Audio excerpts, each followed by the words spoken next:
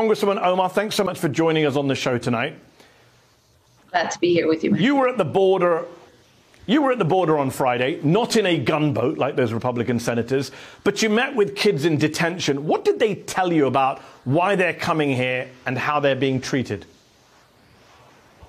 Thank you so much for asking that question. The kids that we met told us that they were coming here, one, to be reunited with their family members. Almost every single child I sat with and had a conversation with had a father, a mother, a sister, an aunt that was living in the United States that they were reconnecting with. They also told us about the, really horrific journey that they were that they undertook. You could see the trauma still in their eyes, even though they've been in the United States for a few weeks.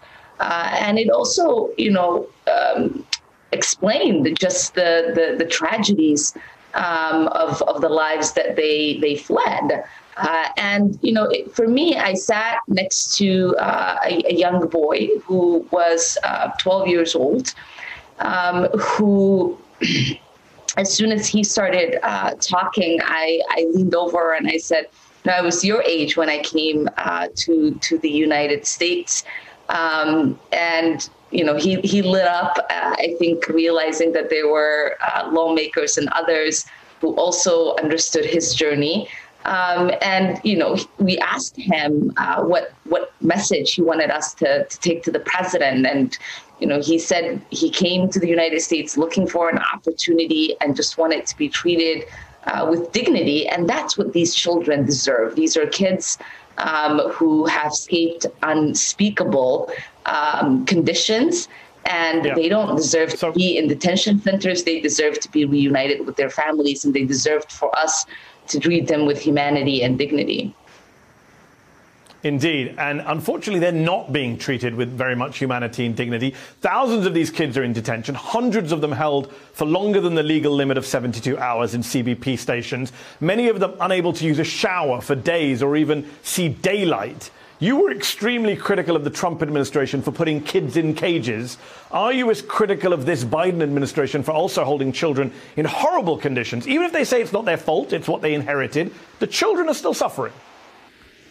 Yeah, it's unacceptable and really shocking that we are keeping children in these situations.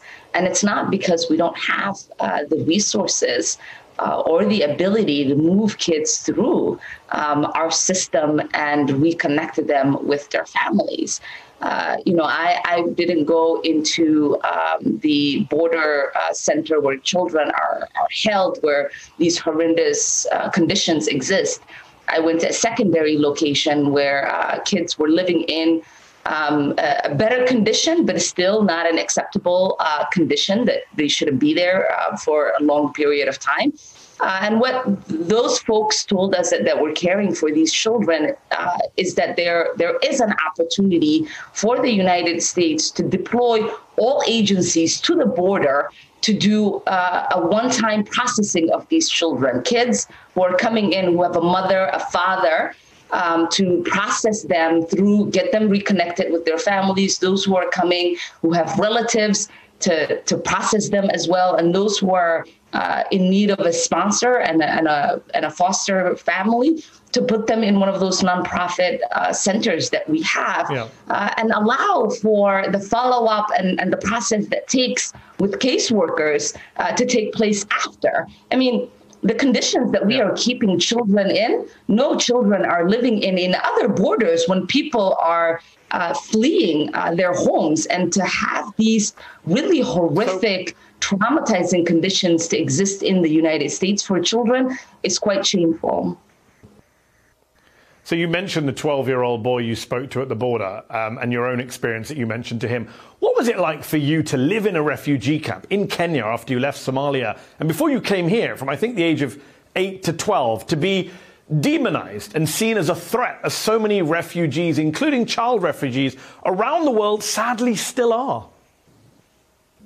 Right. It is to forever internally and externally feel homeless when you are a refugee. You become a political football, part of a conversation and games those in power want to play with your life.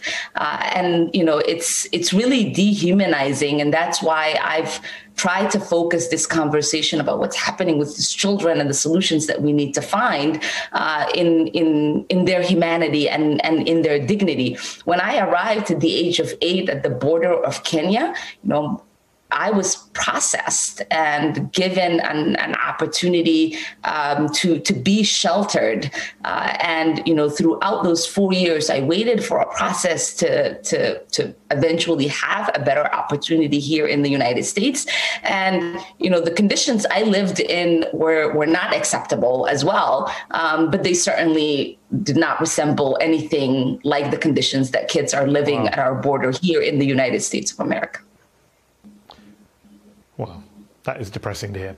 Just to shift to the big picture, it was reported by Politico that you were part of a Congressional Progressive Caucus delegation that recently met with White House Chief of Staff Ron Klain. What asks did you make? And what do you say to your critics on the left who say progressives in Congress like yourself, the Squad, the CPC, haven't pushed Biden hard enough on issues like the $15 minimum wage, universal health care, the filibuster?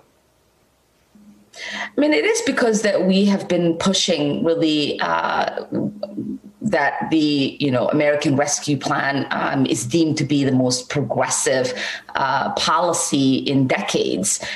We certainly understand that there was a failed strategy, not by the progressives in Congress, because we put $15 in the package, by the administration. I think their early signaling that could be negotiated out, and it might not stick as part of the final package, really, I think, endangered the ability for us to pass $15. And so when we were in that meeting, we pushed for a strategy to get $15 minimum wage. We pushed for a strategy to pass the agenda that the administration ran on, that the Democrats agree on, whether it is passing sensible gun laws, dealing with our immigration crisis, and all of the things that we all care about. What we walked away from that conversation with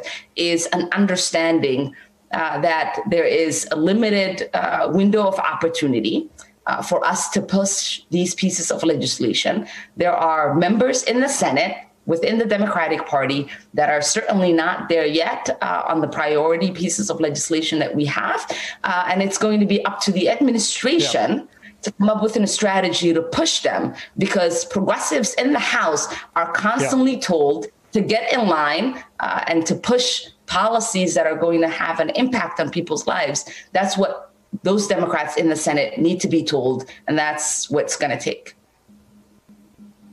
We're almost out of time. I want to ask very quickly, the Derek Chauvin trial starts tomorrow in your district, ex-police officer accused of murdering George Floyd. If he gets off scot-free, what will happen in Minneapolis? How will African-American communities across the nation react to yet another police killing without any consequences? Yeah, I mean, as you could imagine, our community is still traumatized by the murder of George Floyd, is traumatized by the events that unfolded with the uprising. We are a community that has experienced time and time again injustice within the criminal justice system, and we're holding our breath. We know that he has lots of resources and a great defense, but we have faith in Attorney General Keith Ellison and his team and their ability to deliver justice. Let's see what happens. Congresswoman Ilhan Omar of Minnesota, thank you so much for your time tonight. Hey, thanks for watching our YouTube channel. You should know that you can follow today's top stories and breaking news and catch up on your favorite MSNBC shows all in one place. Download the NBC News app today.